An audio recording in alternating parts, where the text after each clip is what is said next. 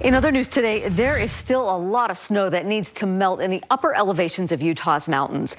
But the majority of stations that measure snowpack on the Wasatch Front have now lost more than a half of their water. As news specialist Jed Bull shows us, a meteorologist who specializes in mountain weather likes what he sees so far. During the last few weeks, we've seen flooding that caused damage to homes, property, and infrastructure.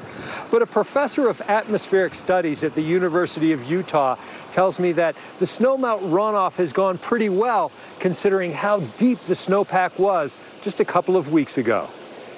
We're getting rid of the lower and mid-elevation snowpack, and I think by and large that's good news. Jim Steenberg, a.k.a. Professor Powder, pulled up graphs that show how much water is left in the snowpack and how that compares with other big snow years, like 1983 and 2011.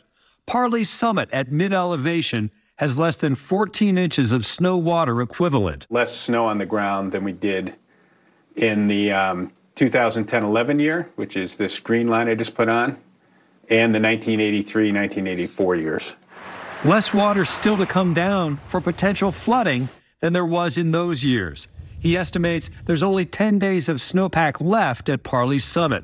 Statewide, there's less water in the snowpack now than there was on other big years. Doesn't necessarily mean we're out of the woods yet, but we're not so far out on the limb as we were a couple of weeks ago. Above 9,000 feet, it's a different story. That snowpack at upper elevation still hasn't started to come off yet. There's still deep snow at Snowbird and elsewhere in the high mountains. In 2011, snowpack at Snowbird peaked in June, then dropped quickly. This year, Snowbird hasn't really started to melt big time yet, but they've lost, it's warmed a little bit, and we're kind of ahead of the curve compared to 10-11. The weather over the next 3 to 4 weeks will be critical. The last couple of weeks have actually gone pretty well, the best we probably could have hoped for given how deep the snowpack was.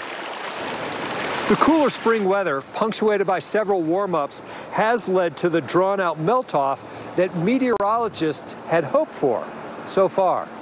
For KSL 5 News, I'm Jed Bull.